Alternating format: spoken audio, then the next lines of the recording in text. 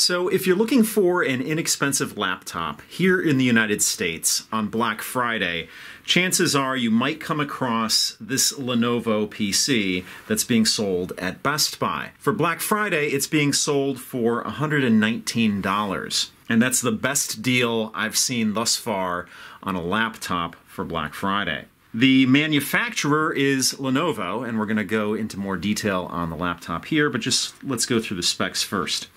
It has an AMD processor in it, which is the A69220E, clocked at 1.6 gigahertz, and that's a dual-core processor. It has 4 gigabytes of RAM in it, and it has 64 gigabytes of eMMC storage. Now, eMMC storage is soldered onto the board, so this laptop is not upgradable. It has a 14-inch HD display, and it has a 2-cell battery.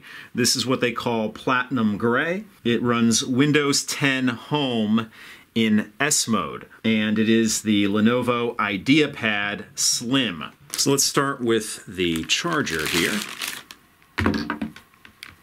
So the power brick is Lenovo branded, and it has a little bit of an indent there for your fingers so you can pull it out of the socket. And it has a nice little handy Velcro strap here. It's a little over 6 feet in length, and that's how it plugs into the laptop. Speaking of the laptop, let's take a look at the device. It is very thin. It is a plastic construction. You have your Lenovo branding up here on this badge, and that is made out of metal, that little badge there. And the Lenovo lettering appears to be etched in that little badge there. But everything is plastic. It's sort of a silvery plastic here. On the bottom, you have a gray plastic.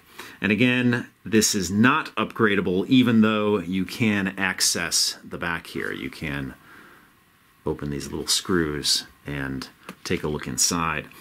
What you see down here, you have the 4 rubberized feet. You also have some venting here, and it looks like you have 10 screws that mount the base on this.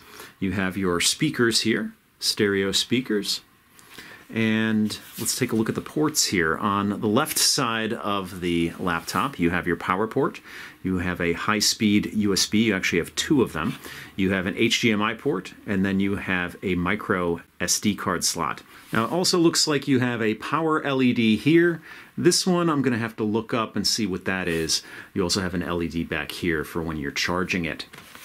On the front, there is nothing except for sort of a little bit of an area here where you can open up the device, which we will do in a second. On the right-hand side, there is nothing except for a headphone jack, a microphone and headphone jack here, combined port. On the back, you just have the hinge. It's not too heavy, but it doesn't feel too light either.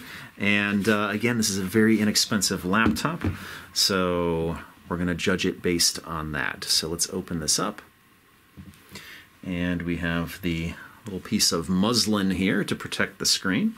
And we also have this piece of paper here. Lenovo Services, thank you for your purchase. You are going to love this. So you get 15% off your first services order. The first thing I notice when I see this laptop is the matte screen. I've said this since the beginning of this channel. I will take a matte screen over a glossy screen any day of the week. You do have a webcam up here. You have, next to that, you have an LED so you know when it's on, and then you have your 2 microphones here. Again, this is a 14-inch screen. Around the screen, you have a black bezel, which is a matte black bezel. You have a little bit of the gray here, and then you have the silver on the keyboard area and the palm rest, as well as the trackpad. It's a good-sized trackpad, and it seems to click mostly at the bottom here. You have your Lenovo badge here. Again, same as, well, not the same, but similar to the lid. And then over here you have your AMD A6 branding, your little badge there. The keys are a dark gray, and they're chiclet style. They are actually the characteristic Lenovo shaped keys, where you have the circular bottom and the squared off top. The keyboard thus far seems to be pretty decent for a laptop of this price point. So the power button is right up here in the upper right-hand corner of the keyboard. So why don't we fire that up, see if we have a charge here. There may not be a charge. Let me hold this down. Okay, so there's no charge on the battery, but that's no problem. All we need to do is plug it in. So of course, when it's plugged in on the right near the power port on the LED over here, it's illuminated. So now we should be able to fire this up for the first time. There we go.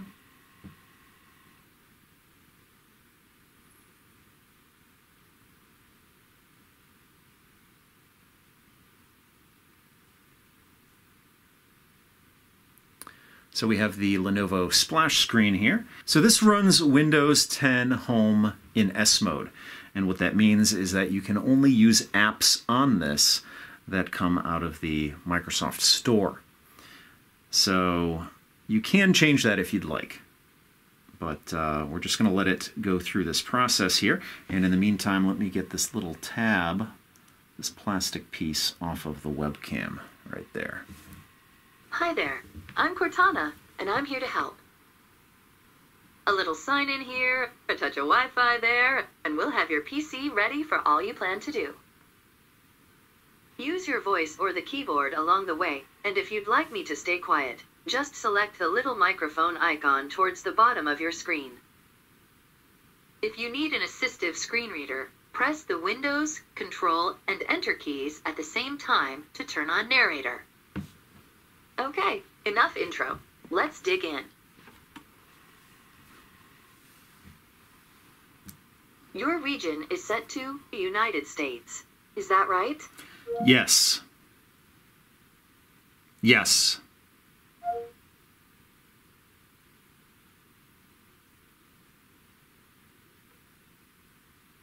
Your keyboard is set to US. Want to stick with that? Yes. Do you also type with another keyboard layout? No.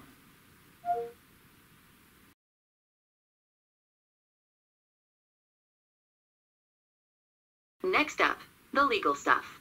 In short, you'll need to select Accept to use Windows. You can decline, but then, no Windows. Type your email address or phone number, then follow the instructions to sign in. I'll catch up with you once that's done. These are the settings Microsoft recommends. Go ahead and review them, and select Accept when you're ready. So by default, everything is clicked on here. The only one that's kind of hidden here is Advertising ID. We'll accept it. We can change it later. Windows can save your spot in apps, files, and websites, so you can keep doing what you were doing, even when you switch devices. Just choose Yes to sync your activities. Yes. Hey, look, that's me, Cortana. Can I have permission to use the info I need to do my best work? Yes. Your device manufacturer would like your contact info to send you updates and such. All right, protect your device. This is Lenovo specific, so that's why it's not reading it to me. Add this device to my Lenovo ID profile. Sign up to receive email exclusive offers. Lenovo may share my email address with McAfee to register my antivirus security suite.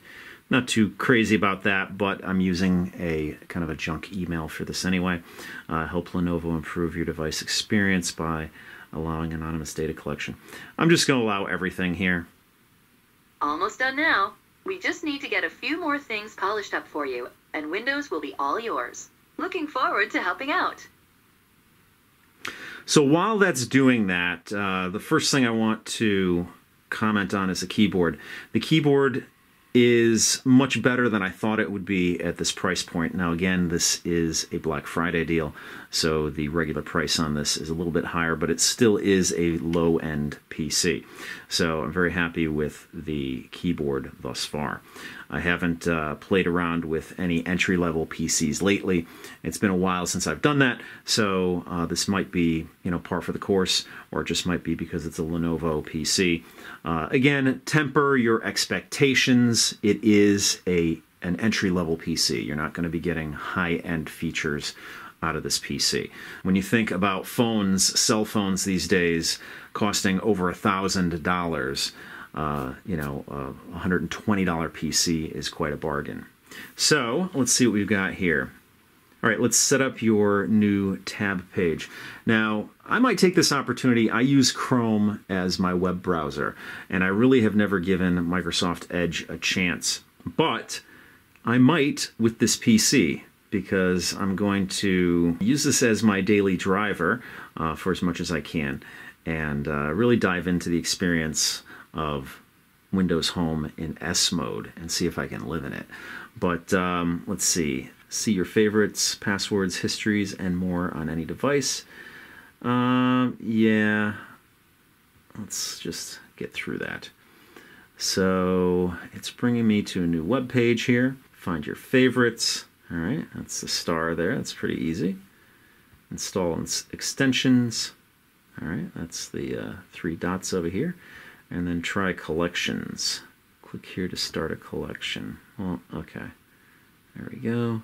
Start a new collection. Collections allow you to collect, save, and share content you find on the web. Okay. Okay, so you can drag content. All right, interesting. So you can open up your collection in Excel or copy it to a clipboard. Interesting. Now, I don't see it up here, but I assume I could just, you know, enter it in there. I might take this opportunity to just, you know, dive into this experience here and, you know, see what it's all about, because that's how the product is sold. I mean, you could do anything with this. You could take it out of S mode, you could put Linux on this computer, you could do anything that you want, but I really want to try and use it as it's intended here.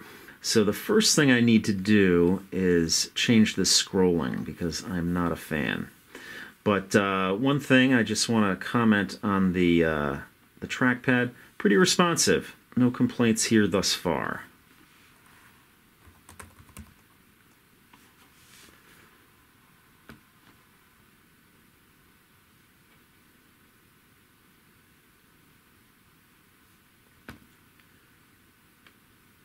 Okay, scrolling direction. Down motion scrolls up. No, that's not the way I like it. There we go. All right, so we're on the Best Buy website, and here is this laptop here, the Lenovo IdeaPad 1 14-inch laptop. And normally it goes for $229.99. Right now it goes for $119.99. So you get it's almost half price. So on the specifications here, really the only two things that stick out here that we haven't gone over before. It says the battery life is 8 hours. Of course, that is under optimum conditions. In real life conditions, we'll see how that actually pans out. And the screen resolution is 1366 by 768. So that is pretty much the lowest end of HD that you can get. However, again, temper your expectations. This is not a high-end laptop. It is an entry-level budget laptop, and you should expect that out of it. So here we are on my YouTube channel, and we're just going to pull up probably the most recent one I've done at the time of filming this video here. And let's play it, see what the quality is, see if, you know, there's any skipping, and let's see also what the sound quality is. I'll give you a little bit of a translation because you have the abstraction, obviously, of the camera filming it here. But let's click on this and let's see what we got.